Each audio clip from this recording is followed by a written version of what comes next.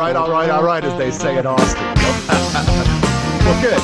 All right, today I'm here with Joel Neidig from the SIMBA Chain, and what he does is really interesting because I'm excited to have him here today working with the blockchain. Understanding the apps that go into blockchain is the confusing things for a lot of people, but it's a very hot topic. So I'm interested to talk to him a little more today about what's going on in his world. And so today, welcome, Joel Neidig. Yeah, thanks, Adam, for having me. Yeah, welcome. I know you have listed in your profile that you're a serial entrepreneur, and that I thought was one of the best descriptions I've heard of you, because you're everywhere. I see you doing a lot of things. You bring a lot of energy to everything you do, and so it's exciting to find a little bit more about what you're doing with the blockchain and SIMBA Chain, obviously dealing with applications and software and how things are rolling out for you. I know in general right now, we've all been going through different things with COVID-19 over the last few months. So obviously there's been a lot of disruptions in supply chains and, plans for what everyone's been doing. So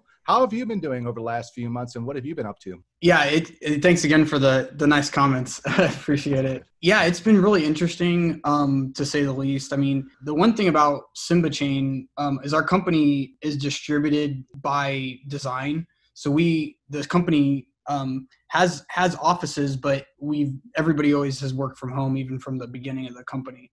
So it's kind of been interesting. We've been, remotely working. And the reason is because our company is in different continents and different, we're all over the place, different countries. So we kind of came together, and me and my co-founder, Dr. Ian Taylor, he's a professor at the University of Notre Dame. He's our CTO. And we just kind of assembled, kind of like our dream team with this company of people that we've known from the past and different things like that. So my previous company was Atlas 3D, yep. And we were acquired by Siemens in November. Yes. Congratulations on that. Yeah. I was going to bring that up. That's awesome. Yeah, thank you. So and then I still help out at ITAMCO too. So that's a family business Yep. that my grandfather and great uncle started back in 1955. So yeah, it's just been I'm just all about collaborating with different people and building cool projects, and that's been pretty much been my focus since I've kind of got out of college. Yeah, and I know specifically now with what you're doing with SIMBA Chain, and also I know for people that don't know exactly what blockchain is, and I'm not complaining, I'm not saying that I know everything about it either. I'm actually just trying to absorb more and more as I go. And it's a new field relatively. Everyone's kind of somewhat familiar with what happened with Bitcoin, and there's been both positive and negative there. So there's a strange feeling in the community about that, but it's something that I think is hard for a lot of people to grasp. So maybe I'm talking to a professional now here at Blockchain Basics. Can you kind of give us a little bit about that? Yeah. So Bitcoin came out in 2008, actually 2009, basically out of the financial crisis. And what it was realized is that with all the quantitative easing and the different things like that, we needed to have a hardened currency that wasn't relying on, these centralized banks or different things that could, really control or stop the flow of money to, different people. And so Bitcoin came out, and I kind of relate Bitcoin. The best way I can describe it is that it's like mining gold. So there's a limited supply. It takes work, energy to mine it. So it uses GPUs or ASIC miners. We won't get into that today, but it takes computing data, energy to go and unlock these coins. And it's basically like solving prime numbers. And prime numbers, as they get bigger and bigger, are harder to solve. And so it causes that. But that's basically what it is. And then it's a digital currency. So we pretty much operate, some people still operate in cash, but if you're using your credit cards, you're using your debit cards, you're pretty much operating in a digital society. And so it's just a digital currency that you can transfer without having to go through any type of banking mechanism or anything. And the value that it brings is it doesn't require, like I said, it's a peer-to-peer, so it doesn't require any type of authority to say, yes, everybody's on the same ledger. And so it's not like, a bank at, Bank of America or Chase, and you're trying to like transfer funds over there. And the one guy will go, yeah, you've got this. Okay.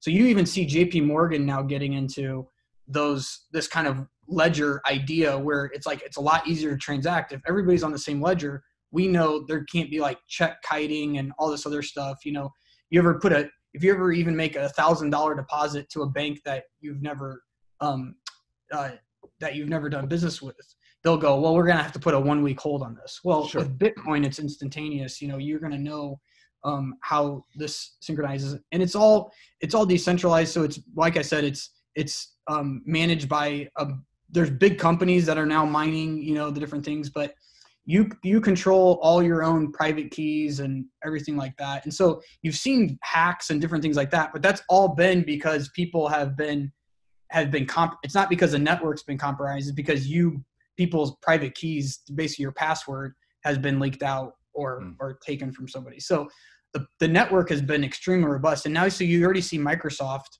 has just built an identity capability on Bitcoin. So it's something to say that Microsoft thinks it's secure enough to build an identity, which, you know, identities become a big deal in our society, right? Because, you know, privacy and everything like that. So there's big companies get into this, and I think it's only going to grow as we see it further. So I think we've only scratched the surface. It's like early days of internet. Yeah, you brought up a couple key things that I've been queuing in on myself. You know, you talked about understanding a centralized ledger versus a distributed ledger, which is what the power that gives to you inside of the blockchain is, to have that digital thread of a secure ledger that's distributed through as many, am I getting this right? You can correct me if I'm wrong, but as many blockchains as possible are holding that information. And that's how it's secure. The ledger is secure in all those different spots. So instead of having one centralized ledger where then you have to go to that middleman and say, hey, is this okay if I do this? And you have to wait for their whole process of approval. And a lot of times the percentage they take out of doing that transaction, it goes to a decentralized where it's controlled by anyone who has that packet of data, and nothing can be changed inside of it because it's decentralized, and that ledger exists then out there amongst many different places, hence decentralized. And you no longer have that ledger in one place that's controlled by any firm or company that's trying to do someone who's kind of taking that middleman approach, and it takes that and decentralizes it. So that's my understanding as I get more involved in this, is the power behind it is again, you know, the word is used a lot, of digital thread, but it's something that is where we're going, exists now. People are using it. It's just that it can be used in a lot of different ways. And Bitcoin was maybe a first example or one of the most prominent examples, but that's what you've been doing, is working on how to take different applications and applying them in that same kind of a scenario, and then coming up with applications that integrate. So that's my general view of what's going on. But that's another reason I wanted to talk to you a little bit more, because of all of your involvement in that. And I know you've been breaking out applications and working with different ways to approach the blockchain.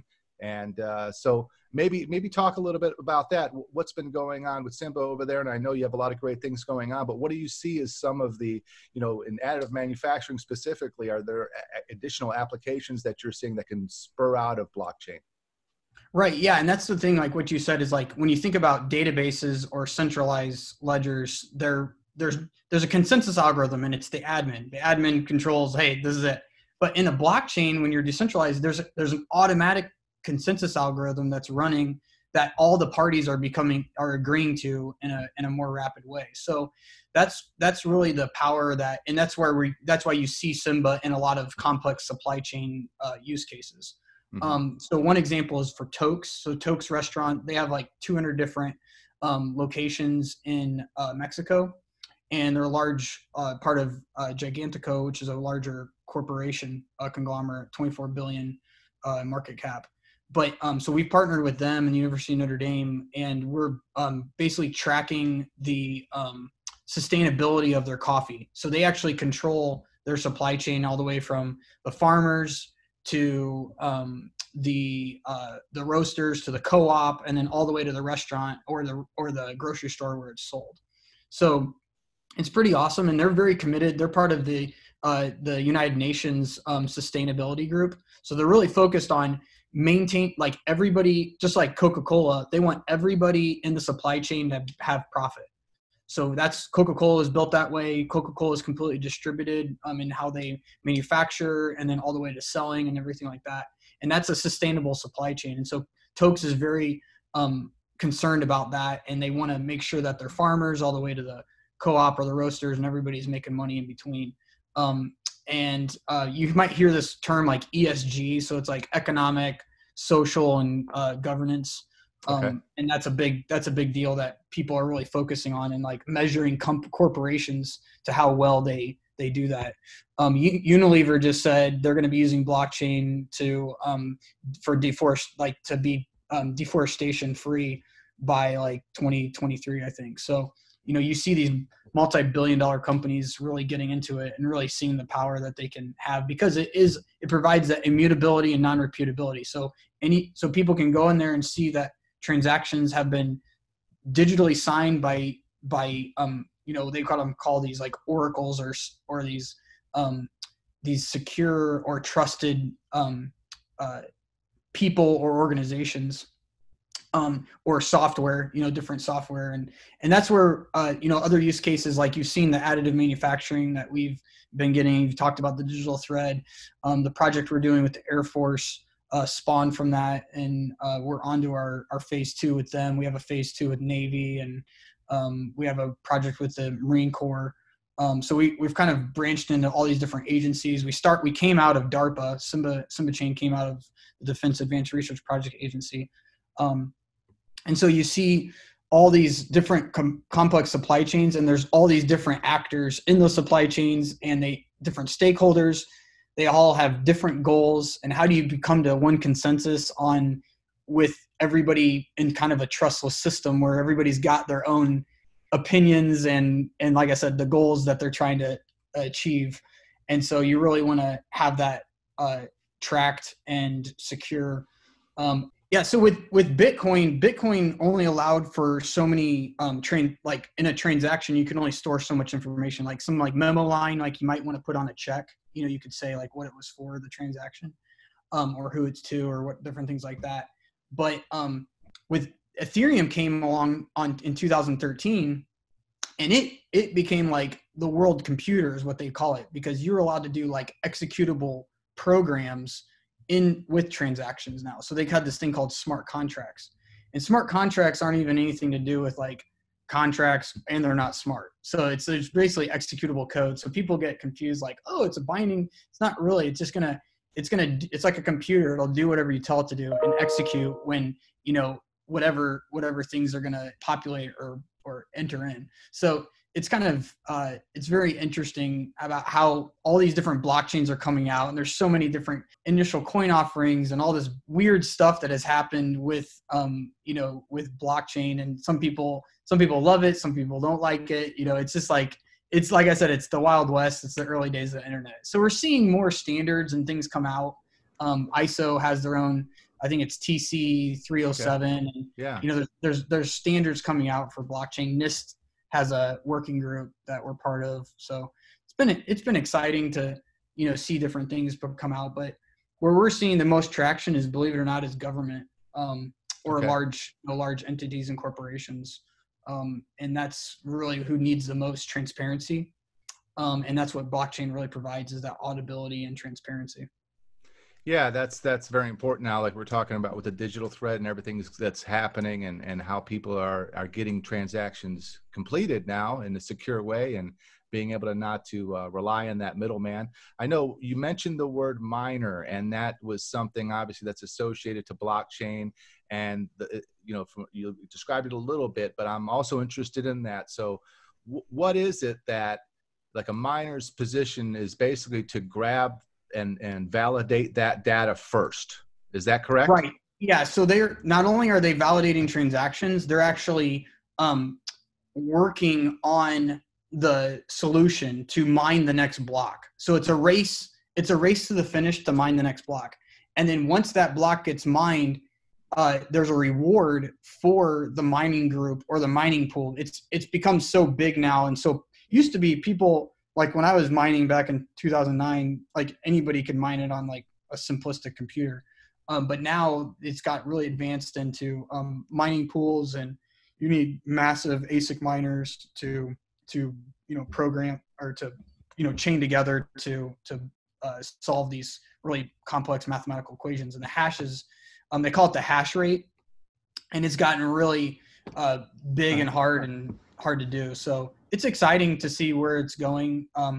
And the way miners make money is they take the currency that they've mined, and they try to save some of it to build up wealth because it'll eventually increase. But then they have to sell some of it back to a fiat currency to pay their people or buy new equipment or whatnot. So we're still not completely away from this, a fiat currency, which fiat is like US dollar, the pound, Exchange, euro, different things like that. So yeah, it's cool.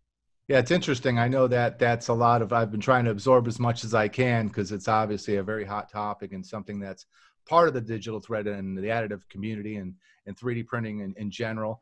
And I know there's, as you've seen, there's a lot of different things that have been happening, a lot of new events that have popped up. Everyone has gone from having their live events. Unfortunately, we had to cancel a lot of live events through this time, but everything switched over to that digital interaction. And I know you even have an event coming up. Is it July 14th?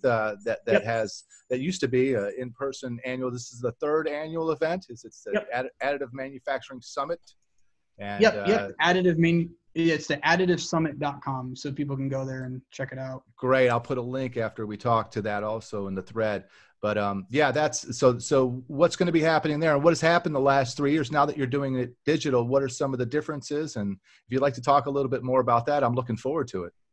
Yeah, so this year we're really focusing on, we've had EOS on past couple of years, and we've had Siemens, and we've had our startup Atlas 3D, who's now a part of Siemens, and we've had Kennametal, and so we previously it was very much a regional summit, so we would post it online so people could watch it later, and it's free. It's always been free, and we'll continue to make it free.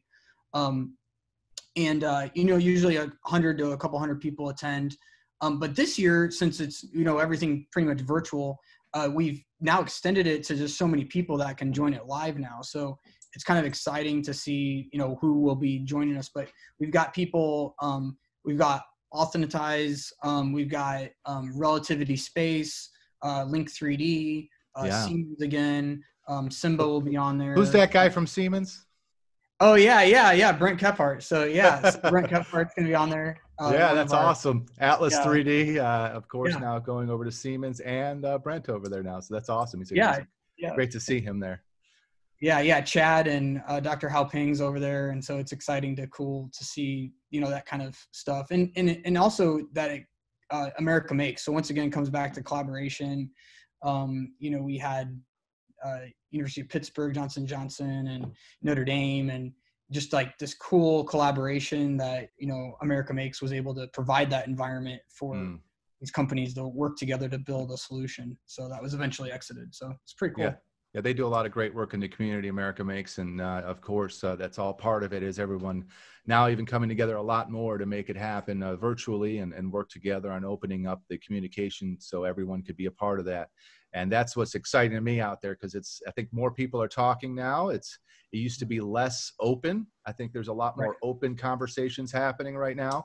And so that'll be great to see that take place. Again, that's on, what is it, July 14th? I don't want to say the wrong date. July 14th. July 14th. And it's, we did it from an afternoon in the Eastern time zone. So people can, even if you're in Europe, it'll be kind of like an evening for them. But in, the Eastern time zone, it'll be the afternoon. And in the Pacific time zone, it's your morning. So we kind of, did it that way so we could get the most people able to attend. And we try to, all the talks are only 20 minutes long with like a 10-minute Q&A, and we keep it rolling pretty smooth and that's good. Very high points. And that's how we do it. We did it in person the past few years too. We just keep it just to an afternoon and keep it rolling fast. Yeah, it's more open for the questions, so people could dig in a lot more than just hearing a presentation. You could ask a lot of questions that you don't normally get a platform to do that when someone's just presenting to you. So I like that interaction there of taking a little deeper dive into the conversations and answering a lot of the personal questions that people might have because they're not quite experienced at what's happening. And so that's a good platform to do it. It's going to be an interesting topic to jump into, and looking forward to that on July 14th. And is that registration link, is that something you could find on your site? Because I'll also take that registration link. Make sure we'll the link's right there on the homepage. So additivesummit.com. And people can register for free. If there's any issues, they can always email us there.